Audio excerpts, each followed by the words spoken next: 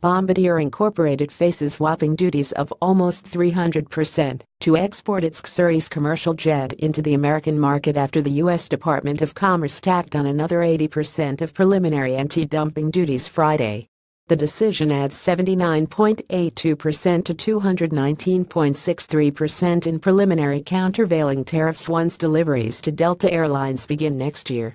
The United States is committed to free, fair and reciprocal trade with Canada, but this is not our idea of a properly functioning trading relationship, stated Commerce Secretary Wilbur Ross.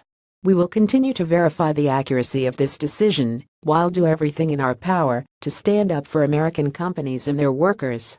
The Montreal-based transportation manufacturer TSXBBD.B didn't immediately respond to the latest duty announcement, but last week said it was confident that the absurd and unfounded tariffs will be reversed in final decisions in the coming months. It says Boeing can't justify its claim of being harmed since it doesn't make a plane the size of the CS-100. Boeing revised its request for anti-dumping duties to 143% from around 80% because of Bombardier's refusal to provide certain information to the Commerce Department.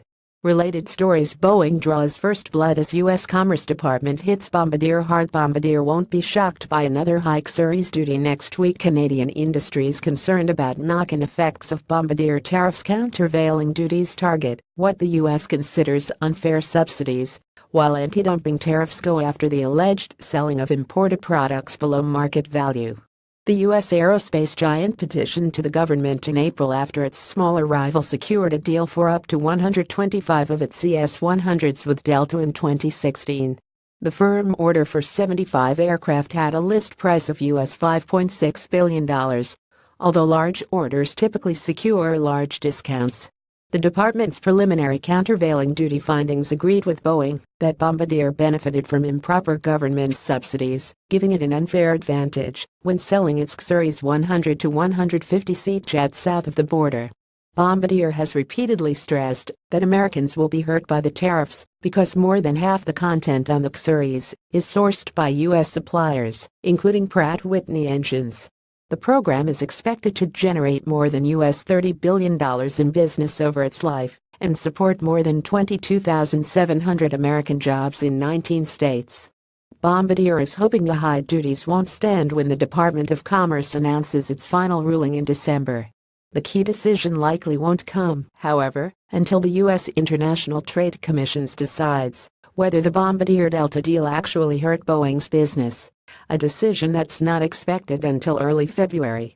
A protracted battle could then ensue if either side appeals the case to the U.S. Court of International Trade, brings it before NAFTA dispute bodies, or even take the matter to the World Trade Organization. Boeing's complaint has prompted a heavy political reaction from the Canadian government and British Prime Minister Theresa May, who fears job losses at Bombardier's wing assembly facility in Northern Ireland. Canada has threatened to cancel the planned purchase of 18 Super Hornets to temporarily augment Canada's aging fleet of CF-18s. Prime Minister Justin Trudeau and May are appealing directly to U.S. President Donald Trump.